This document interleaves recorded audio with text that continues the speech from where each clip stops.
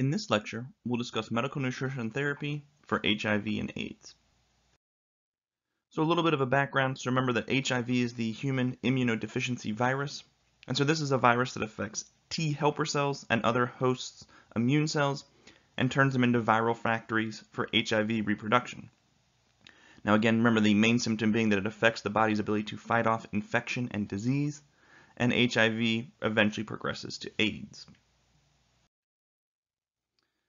So HIV is transmitted via exchange of bodily fluids during sexual contact, sharing of contaminated needles, or by receiving infected blood via transfusion, or from an HIV-infected mother to the neonate. Now the most common route for men is male-to-male sexual contact, and the most common route for women is heterosexual contact. HIV can also be transmitted via breastfeeding, and so infected mothers are encouraged to use formula. However, we do have to weigh the pros and cons, and the risks and benefits in areas where water supply may not be safe.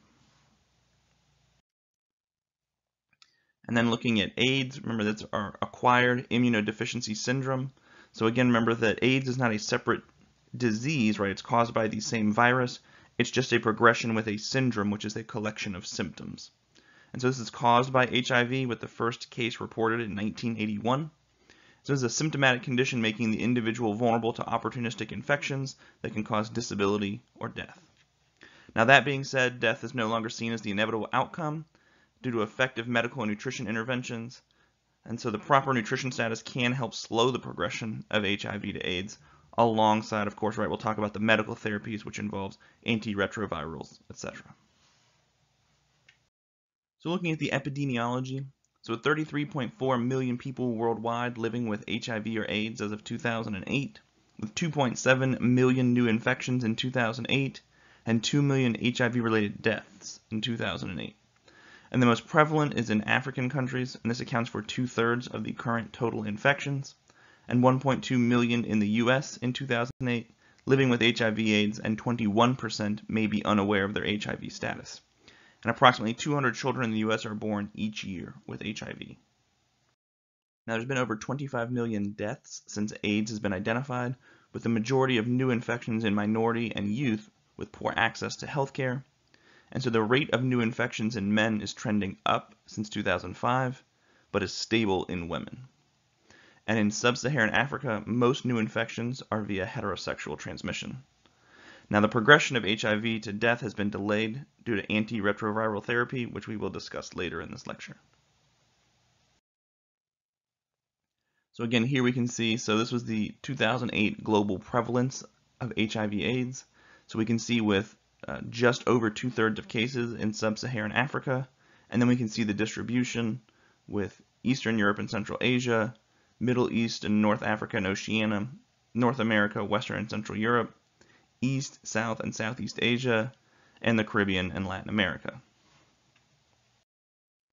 And so here we can see the different patterns of how HIV is acquired in males and females, with females a large portion being heterosexual contact with some injection drug use, and then the very, very small category of other. And then with males, we see a much larger variety of different modes of transmission. So we have male-to-male sexual contact with drug use, male-to-male sexual contact, other, heterosexual contact, and injection drug use. So remember, HIV is a retrovirus, so a single-stranded RNA virus. And so this targets the CD4 immune cell, or T helper cells, replicating to produce copies of the virus inside of the host cell.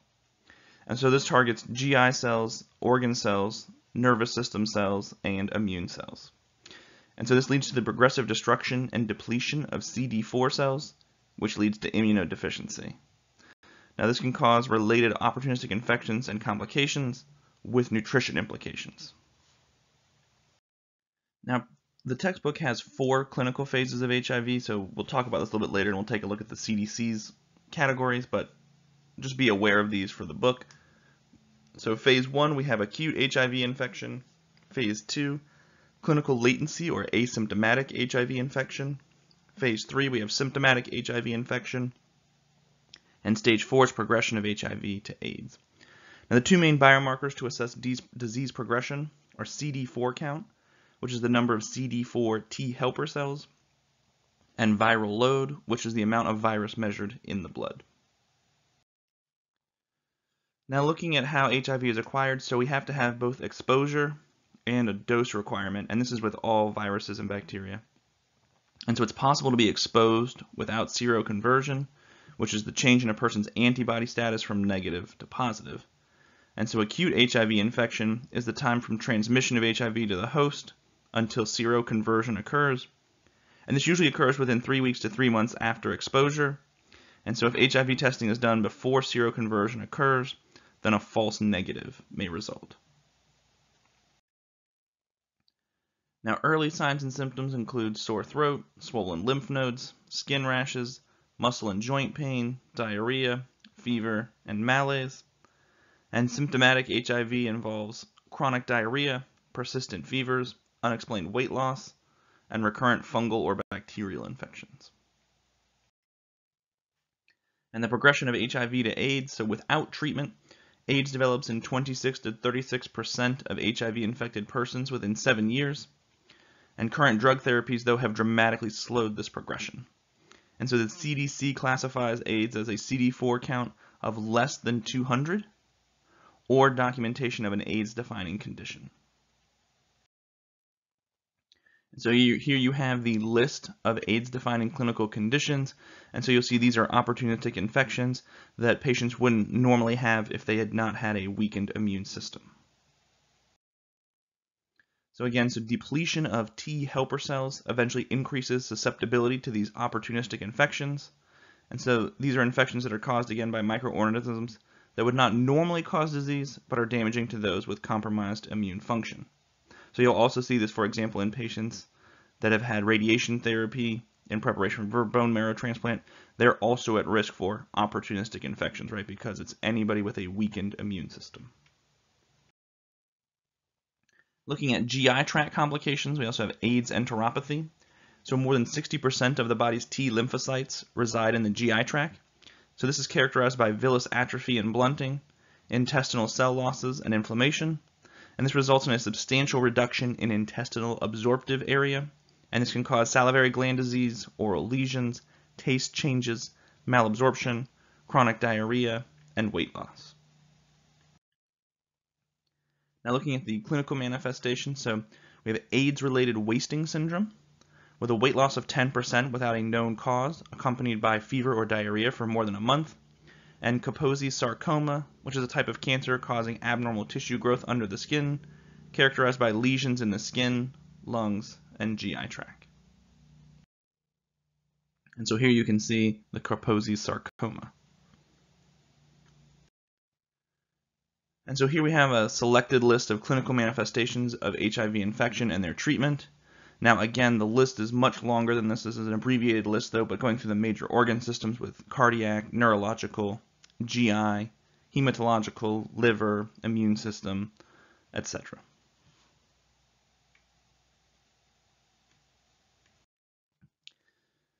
Now again, we said the book has 4 phases, whereas the CDC only has 3 stages, so I want you to be aware of both, but again, what I was trained with was the 3 stages, so I would be aware of this one. So stage 1 is, again, we said acute HIV infection, so it can occur within 2 to 4 weeks after a person is infected with HIV. In some people, this stage of HIV can take up to 3 months to develop, and during acute HIV infection, many people have flu-like symptoms such as fever, headache, and rash. And in the acute stage of infection, HIV multiplies rapidly and spreads throughout the body. The virus attacks and destroys the infection-fighting CD4 cells of the immune system, and HIV can be transmitted during any stage of infection, but the risk is greatest during the acute HIV infection. Stage 2 is chronic HIV infection, and so the second stage of HIV infection is chronic HIV, also called asymptomatic HIV infection or clinical latency. And during this stage of the disease, HIV continues to multiply in the body, but at very low levels. And people with chronic HIV infection may not have any HIV-related symptoms, but they can still spread HIV to others. And so chronic HIV infection can last up to 10 years or longer. And stage 3 is progression to AIDS, which is the final stage of HIV infection. And so because HIV has destroyed the immune system, the body can't fight off opportunistic infections and cancers, and AIDS is diagnosed when a person with HIV has a CD4 less than 200 and or one or more opportunistic infections. So looking at the treatment of HIV, so we have antiretroviral drugs to reduce viral burden and destruction of the immune cells, and then we have prevention and treatment of opportunistic infections, modulation of altered hormonal balance, and maintenance and restoration of nutrition status, where we come in. So looking at antiretroviral therapy, so these are medications that are used to lower the viral load. And there's 6 classes, and it's more of just being aware of. I don't expect you to be an expert in all of these drugs. But we have nucleoside or nucleotide reverse transcriptase inhibitors, non-nucleoside reverse transcriptase inhibitors, protease inhibitors, entry or fusion inhibitors, chemokine receptor 5 antagonist, and integrase inhibitors. So here we have a table of when to begin antiretroviral therapy. So it's recommended that treatment be initiated for those with asymptomatic AIDS or asymptomatic HIV infections, although some clinicians may recommend that antiretroviral therapy doesn't need to be initiated until CD4 count drops below 500.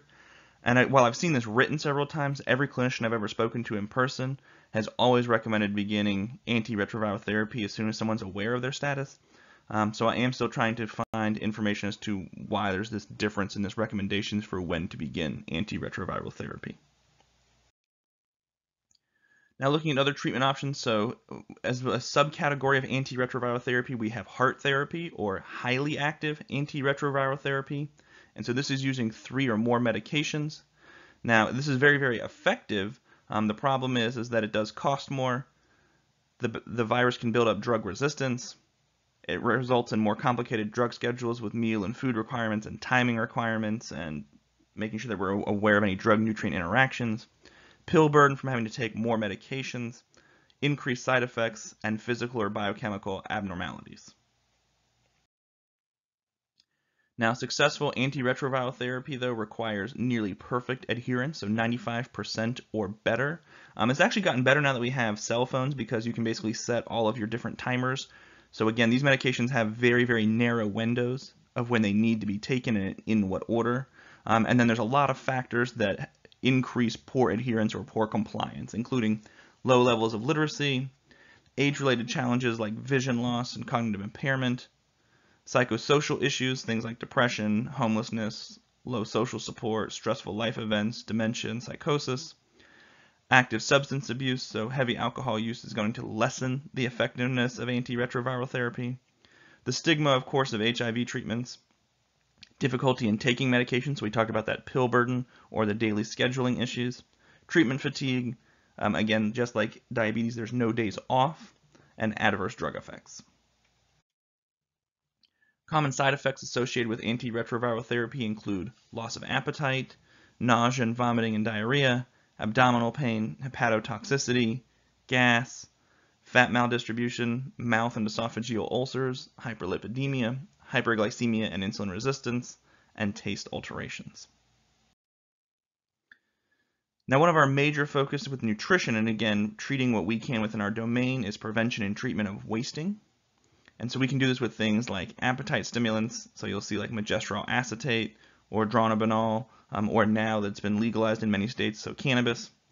Anti-catabolic and anabolic medications such as oxandrolone, so again this would be known as Anavar to improve muscle function and body cell mass. This is a anabolic steroid. Hormone replacement therapies including testosterone may help maintain lean body mass, or growth hormone, which again has shown improvement in body cell mass and a decrease in lipodystrophy. Looking at nutrition complications, so protein turnover rates are elevated due to a constant inflammatory state. We'll see changes in body composition with fat maldistribution and a loss of lean body mass. We'll see malabsorption leading to malnutrition. Oral lesions can cause poor PO intake, anemia, drug-nutrient interactions, and weight loss. Looking at body composition changes, so we'll see changes in body shape. So we can, again, monitor this with anthropometric measurements using circumferences and skin folds. And so if we do see dorsocervical fat pad behind the neck, again, if this is present, then this may indicate the patient has HIV-associated lipodystrophy syndrome. And changes should be monitored because, again, this can help us indicate or be aware of the progression of HIV. Now again, looking at that fat distribution, so metabolic abnormalities and body shape changes seen in patients with HIV. So we'll see a fat deposit behind the neck known as a buffalo hump, and breast hypertrophy with a loss of subcutaneous fat in the extremities, face, and buttocks. And so again, the specific reason for the development of lipodystrophy is unclear, and the manifestations can vary greatly from patient to patient, but it's also associated with elevated triglycerides, LDL, and low HDL. And omega-3s may help if the patient has hypertriglyceridemia. And so here we can see again the buffalo hump or the dorsocervical, so again the back of the neck, so the fat distribution as well as the visceral fat. Again, you'll see then a decrease in subcutaneous fat and an increase in fat tissue in the breasts. And so here we can see again the wasting or the loss of subcutaneous fat in the extremities. So looking at the medical nutrition therapy, so the Academy's recommendations for medical nutrition therapy. So a baseline nutrition assessment after the diagnosis of HIV is made, with 1 to 2 MNT sessions with the RD per year for individuals with asymptomatic HIV, and 2 to 6 sessions with the RD per year for symptomatic but stable patients. And all HIV/AIDS patients should have access to a dietitian. Now, patients may need to be seen more often if they're diagnosed with AIDS and they're requiring nutrition support, supplementation, etc. So again, things to monitor and be aware of in these patients, of course, is your standards, your height, weight, BMI, any history of weight changes, and again, good quality information on body composition, so looking at that lipodystrophy, skin folds, mid-arm circumference, arm muscle area, again, looking at that maintenance of muscle mass. From a lab standpoint, we're looking at CD4 count and viral load, CRP, albumin and prealbumin. We talked about that constant state of inflammation, CBC, LFTs, again with the medication's effects on the liver, renal function tests, blood glucose, lipid profile, iron status, and vitamin levels. And so here you can see again that type of information converted into an easy-to-use chart for assessment of patients with HIV. So again, things we can focus on with our nutrition interventions. So we can be looking at macronutrients. Do we need to increase protein? Micronutrients? Do we need to adjust, right, based on lab levels? We know that exercise recommendations, right, to improve muscle volume and function, prevention of weight loss, education and counseling, symptom management, looking at food and nutrient interactions, food safety, and of course, if necessary, nutrition support. So our major goals for MNT, so optimizing nutrition status, immunity, and well-being, maintaining a healthy weight and lean body mass, preventing nutrient deficiencies, reducing the risk of comorbidities, maximizing the effectiveness of medical and pharmacological treatments. So looking at our estimated needs for macronutrients, so with calories, we typically recommend 10% above normal if the patient is asymptomatic, and 20 to 50% above normal if the patient has an opportunistic infection. For protein, again, 0.8 grams per kilogram should normally be okay, and then 10% above normal if opportunistic infection due to increased protein turnover. For fluids, we still recommend 1 milliliter per kcal or 30 to 35 milliliters per kilogram, although monitoring for any increased needs if they're having any comorbidities, if there's any reason for additional fluid loss. And again, looking at fat, still following heart-healthy guidelines, as again, part of that is a side effect of the medications. And remember, these patients can also have comorbidities. Looking at micronutrients, so low levels of vitamins A, B12, and zinc are associated with faster disease progression, and higher intakes of vitamins B and C are associated with increased CD4 counts and slower disease progression. And so there's no evidence to support that micronutrient supplements above the DRI for HIV patients is beneficial. And again, remember that some of these, because they compete with each other, can have negative effects. Looking at complementary and alternative medicine. So again, this is very prevalent in patients with HIV. So 60% of those with HIV use some form of complementary and alternative medicine. But only 1/3 of those using complementary and alternative medicine actually disclose this to their healthcare providers. And so it's important to question patients carefully about their use of complementary and alternative medicine, as some of these treatments can interfere with antiretroviral therapy. So, for example, garlic and St. John's wort will actually decrease blood levels of the medication, reducing its effectiveness. Looking at exercise, so exercise is recommended to help improve lean body mass and muscle function. It can help with decreasing fat accumulation and controlling blood lipid levels. And so the general recommendation is a routine including both aerobic and resistance exercise at least 3 times per week.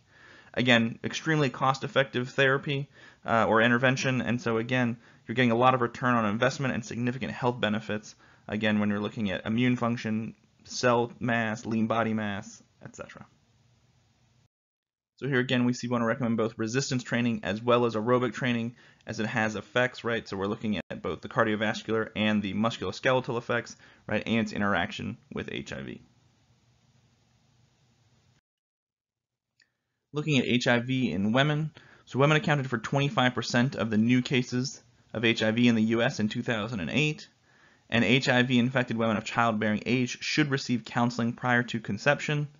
So antiretroviral therapy is initiated during pregnancy to the mother, and it's initiated to the child after birth. And so mother-to-child transmission is less than 2% in the U.S. with antiretroviral therapy interventions. So again, if we do everything right, and with a careful delivery, right, so mom can deliver because they have independent blood supplies, mom can deliver a baby that is not infected with HIV. And so breastfeeding is not recommended if the mother is infected with HIV, even if taking antiretroviral therapies. And especially that's for U.S. recommendations because we have the option of formula and it's more readily available with programs like WIC.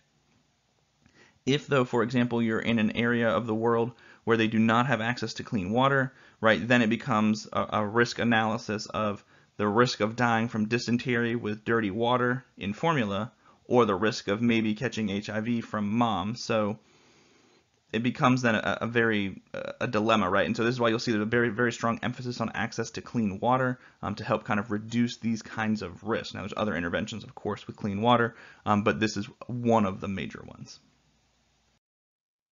Looking at HIV in children, so approximately 200 HIV-infected children are born each year in the U.S., and so transmission is in utero, during delivery, through breast milk, or via pre-mastication. And so weight and height in HIV-infected children generally lags behind uninfected children of the same age, and a loss of lean body mass and that Hall's, right, that fat maldistribution is seen in children. And so we know that a multivitamin may be beneficial, again, just ensuring for adequate growth as well as the increased needs from the HIV and treatments. So let's take a look at some practice questions. So medical nutrition therapy should begin for patients with HIV disease. And this is answer choice A, at the time of diagnosis. Number 2, for antiretroviral therapy to be effective, adherence to medication schedules must be at least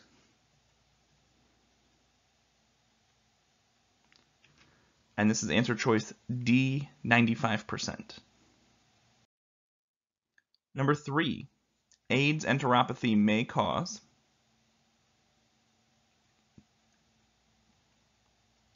and this is answer choice B, chronic diarrhea. Number 4, in patients with HIV disease, loss of body weight is usually associated with increases in, and this is answer choice A, viral load. And number 5, protein intake should only be restricted in patients with HIV disease if they have